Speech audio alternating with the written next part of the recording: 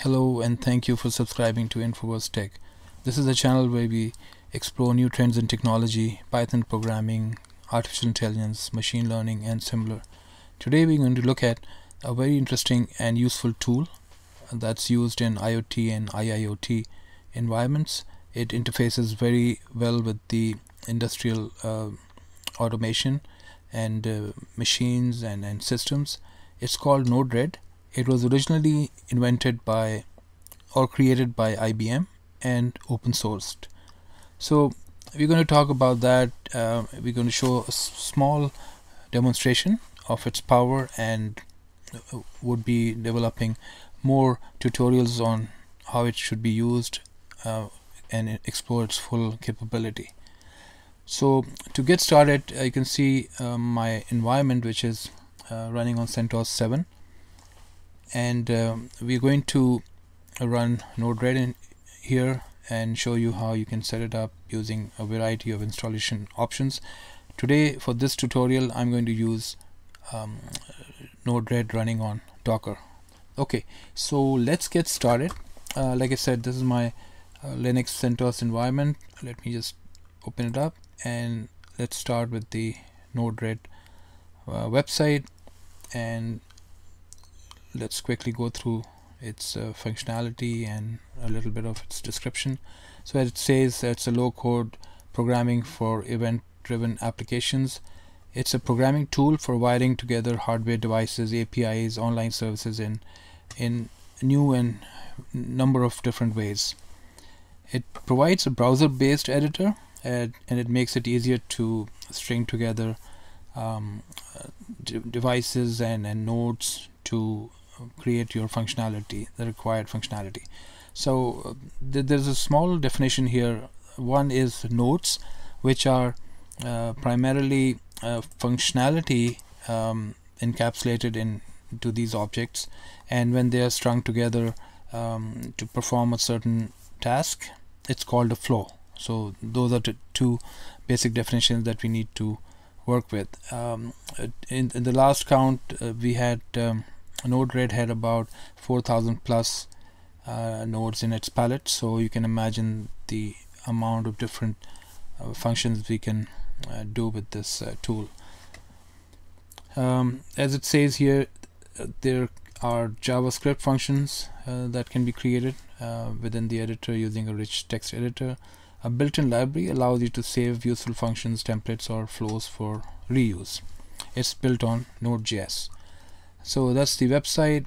You can, like I said earlier, you can install in a variety of ways, locally, running on Docker on a device. It's also running in the cloud provided by FlowFuse and a couple of these public cloud like Amazon and Microsoft Azure. And it's also used on the edge, so running on a Raspberry Pi or one of these small footprint devices. It's installed on the or deployed on the edge to interface with a number of different devices and then be able to send that its data, whether streaming or in batch, over network or Wi-Fi and similar. So for this tutorial we're just going to look at a very simple example and then build on top of that as we develop further our capability and show you what can be done with Node-RED. So like I said, I used Docker here for this example, but you can install it locally or any other way. So that's a very simple way to get it started and running. So I won't go into that, but that's the command I ran to get it up and running. Okay, so once it's up and running, this is what you're presented with. You have a palette, and on the left hand side you have all these nodes, and you can see that they are categorized common by function or by network related, sequencing, parsing, storage, and like I said, there are, to last count, there were like 4,000 plus nodes.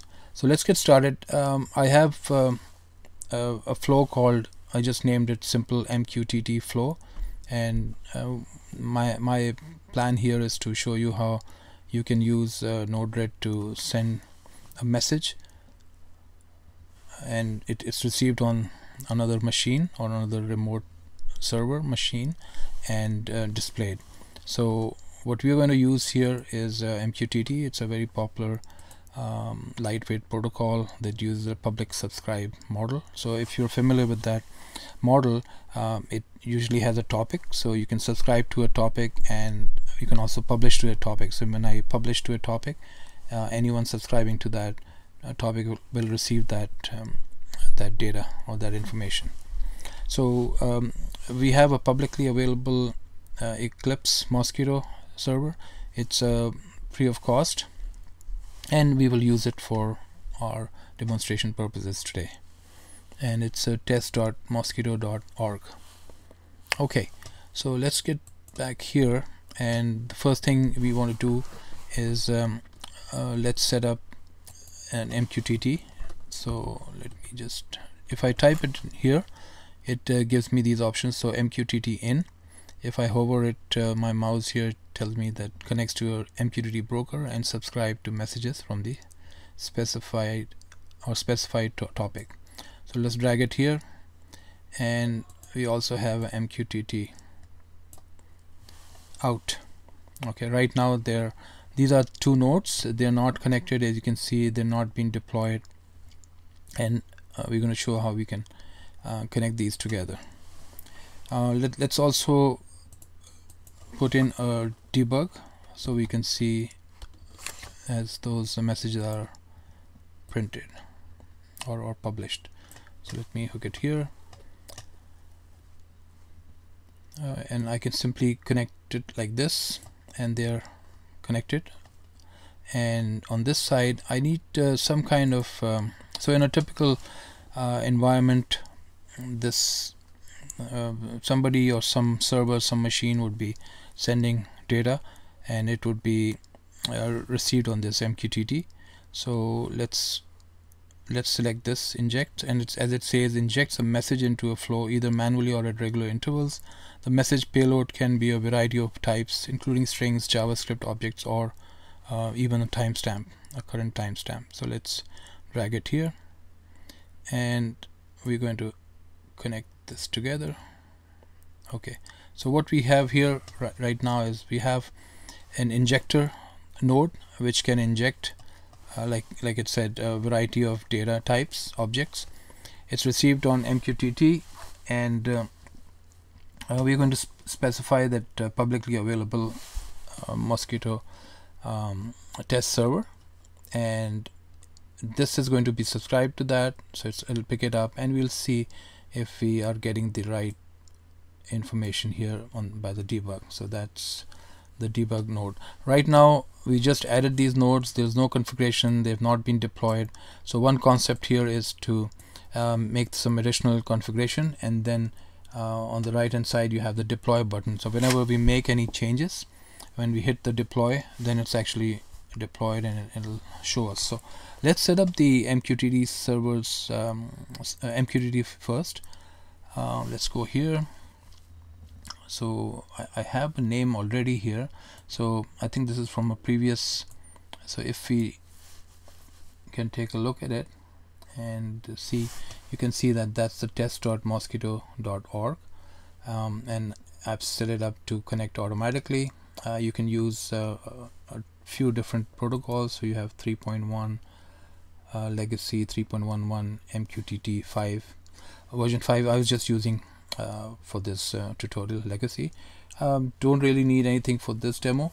We can go ahead, you can, for more secure environments, you can select security and other additional configurations, which we can cover in a later tutorial. If you can add that into the comments. So let's update that. So that's configured.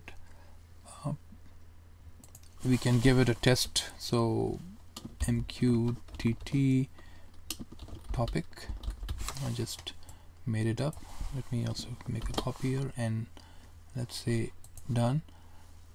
Over here, if I double click, and you see here that I'm also talking to that same, I need to have the same topic so they can communicate. I don't need to put anything else. I can just say done. I'm making it as simple as possible just to show you how this can work. For timestamps, let's take a couple of them, or 3 or 4 different types, and I can show you how they work, and we can all hook them up to the input of this MQTT. So let's connect that there, and this guy here as well. Okay, so this one's set up for timestamp. Let's set this up for, let's say, maybe a string. So from the drop down I can select string, and I can say hello world, and right now we'll do it manually, so it should be okay. This one, let's do something different. So from the drop down, as you can see, there are a number of different things that I can choose. Let me choose a number, and here I can say 1 2 3 4 5 6 7 8, some number.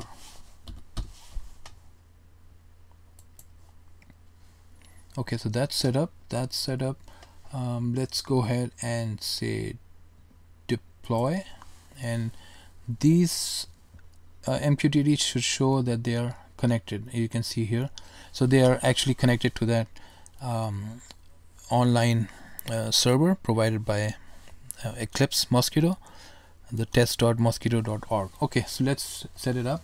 For debug, let's hit this guy here, and from here select the debug mode, and let's try it. So let's try the timestamp first, and you can see it. So this is what's happening. I manually injected a timestamp. It hit the MQTT server, and the topic was the MQTT topic as shown here.